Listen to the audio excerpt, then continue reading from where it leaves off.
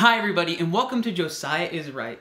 So a long time ago, in a galaxy far away, actually not super far from where I am, probably just up in LA, London, depending on where you consider things, San Francisco, George Lucas made space all dirty. He made it crazy dirty. Things were broken, and that is the highest praise I can give Star Wars. It was super real. That's what makes it hold up today. It's still very real. Even the coolest ship in all of science fiction is referred to by the hero as junk. What a piece of junk! And a piece of junk it was, though it did come through in times of need. Science fiction and film and television had long been polished and clean. There were exceptions, but the reality of that dirtiness wasn't at the center of it. Silent Running, for example, was dirty more due to the circumstances of how they had to film it. It looked dirty because they couldn't afford to make it look not dirty. It was filmed in a dirty old ship.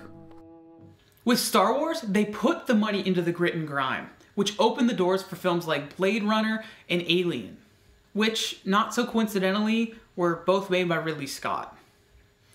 Unlike Star Wars, those films were not just dirty, but desperate. Science fiction writing, however, has been caked with dirt since the very beginning. Just look at H.G. Wells' War of the Worlds. It is an absolutely filthy, grimy place. To start, look at the cover. It's smoky, everything's on fire, and this is just one of many covers. They're kind of all like this. They show you the destruction, they show you the dirt, they show you the grittiness. At the bottom of the hill, I turned my head to look at the hillside I was leaving. Thick streamers of black smoke shot with threads of red fire were driving up into the still air and throwing dark shadows upon the green treetops eastward. The smoke already extended far away to the east and west, to the Byfleet pine woods eastward, and to Walking on the west. The road was dotted with people running towards us, and very faint now, but very distinct through the hot air, quiet air. One heard the whir of a machine gun that was presently stilled, and an intermittent cracking of rifles. Apparently the Martians were setting fire to everything within range of their heat ray. And while Ray Bradbury never focused on the filth, his world were filled with burning books and dying planets, and all the smells that come with it. The rockets came like locusts, swarming and settling in blooms of rosy smoke. And from the rockets, men came with hammers in their hands to beat the strange world into a shape that was familiar to the eye, to bludgeon away all the strangeness, their mouths fringed with nails so they resembled steel-toothed carnivores, spitting them into their swift hands as they hammered up framed cottages and scuttled over roofs with shingles to blot out the eerie stars, and fit green shades to pull against the night. Philip K. Dick, whose Do Androids Dream of Electric Sheep, I used to always think it was Electric Sleep when I was a kid, became Blade Runner. His work was known for the gritty, smoke-filled noir worlds that his characters occupied. The legacy of World War Terminus had diminished in potency. Those who could not survive the dust had passed into oblivion years ago, and the dust, weaker now, and confronting the strong survivors, only deranged minds and genetic priorities. Despite his lead codpiece, the dust, undoubtedly, filtered in and at him, brought him daily, so long as he failed to emigrate, its little load of befouling filth. Broken worlds filled with broken people. Heck, it was set after World War Terminus, and most of the Pacific Northwest was a fallout zone.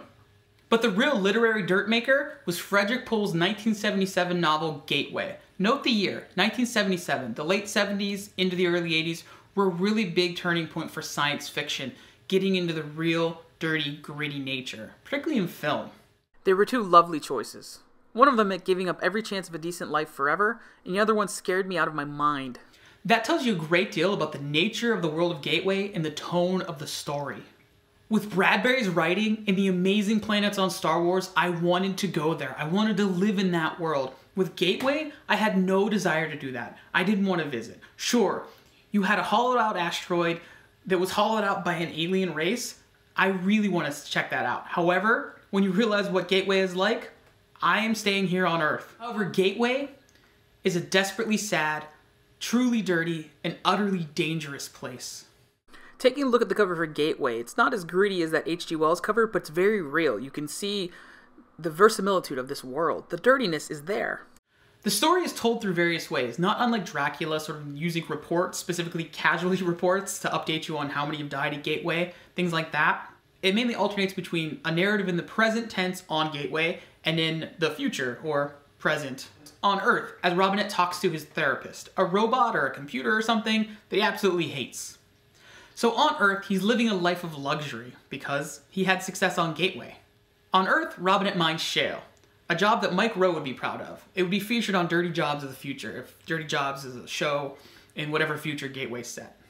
So Robinette wins a lottery. He uses that lottery money to buy a ticket to Gateway. Basically, all the money he has gets him there and he has some money to live on. So what is Gateway? Gateway is a hollowed out asteroid full of these old alien ships that were left by the Hetchy. This alien race that we don't know anything about. We don't know much about them. We don't know how they worked. We don't really know how to pilot these ships. Physiologically, these aliens are different than us. So it's really a challenge because we then physiologically are different, plus we don't understand the technology. So people haven't exactly figured out how it works. So half the time you go out, you don't come back. You'll go through a gateway to another world, another planet. You might burn up in a sun, or you might land in a place that gets you rich. Robinette delays going out and only eventually goes because he's running out of money. And he's totally desperate at this point. He needs a score. Offsetting the risk is the potential reward, which is great. You can become stupidly rich with what you find. Robinette meets Clara, and they sort of settle for each other / fall in love. Just like everything else on Gateway, it's caked in dirt. When you spend weeks on end close to another person, so close that you know every hiccup, every smell, and every scratch on the skin, you either come out of it hating each other or so deep in each other's gut that you can't find a way out. Clara and I were both. Our little love affair turned into a Siamese twin relationship. There wasn't any romance in it. There wasn't room enough between us for romance to occur. And yet I knew every inch of Clara, every pore and every thought, far better than I'd known my own mother. And in the same way, from the womb out, I was surrounded by Clara. On every single mission, the characters were more likely to die out there than to survive. And I won't spoil the ending for you, but it's as dirty, it's as gritty, it's as sad, it's as real as everything else in Gateway. Gateway came at a time when science fiction was changing. It was growing up a bit, it was getting a lot darker, a lot more real. Ships were dirt covered and cloaked in reality. Gateway had none of the romance of those places, none of the romance of Star Wars, none of the romance of Ray Bradbury's work. It isn't my favorite science fiction novel, but it's perhaps among the most important, and certainly the one I respect the most. If you haven't read Gateway, it's currently being developed by the Sci-Fi channel, so be sure to check it out. If they do it right, it'll be real, it'll be hard, and it'll be awesome. So, thank you guys for watching. Let me know what you think of Gateway and dirty sci-fi, if that's a phrase. What do you think of literary fiction and films that become realistic in their science fiction? I actually just watched Blade Runner 2049 recently, and again, that very real, bleak view of the world, but there's a little bit of hope, right? There wasn't much in Gateway. Probably none. Thanks for watching.